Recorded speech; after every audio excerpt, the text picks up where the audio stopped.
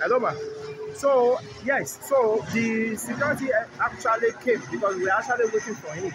So that was Joseph and Tele. So he came and he opened the gate. This is the gate. So Moti wa nínú ibẹ̀ gangan sìn. So this is the one plot.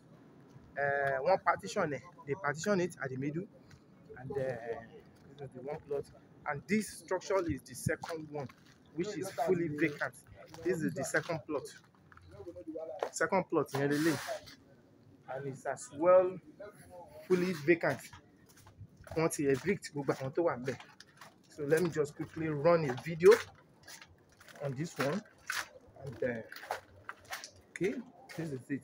Just small bungalow, not ló wà nínú ẹ̀. Something we can pull down within in few days. This is it. Lele ma, and this is the second plot. Kan tó wà lórí ẹ̀ lele. And I think that is it. Inside Adekoya Estate. Inside Adekoya Estate. Òun ló wà lẹ́gbẹ̀ẹ́ George's School. I think you did something inside George's School. Ma. Ṣé àwọn pé tẹ́ bá tún ṣe ìmí nínú eléyìí sìn, it will be a very lovely and fantastic one. And this one is even a corner piece. This one is even a corner piece. Yẹ kí n tún bọ́ síta kí n sáré tún ṣe díẹ̀ sí.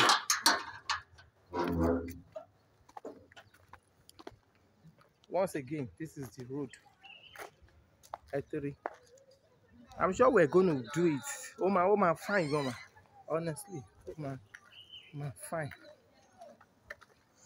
If I bust it,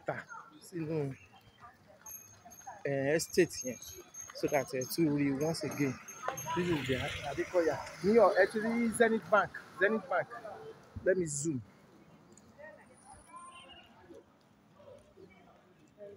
Oh, it's a bit blur. I don't know what is wrong with this thing. So Zenith Bank ló wà lókè lọ́hùn yẹn, and àwọn shops tó kàn wà níta lélẹ̀ tó máa fọ́ gbogbo ẹ̀ dànù. So this is the estate gate. We can use this, and we can decide to just have our own entrance outside. Ní ibi. All right.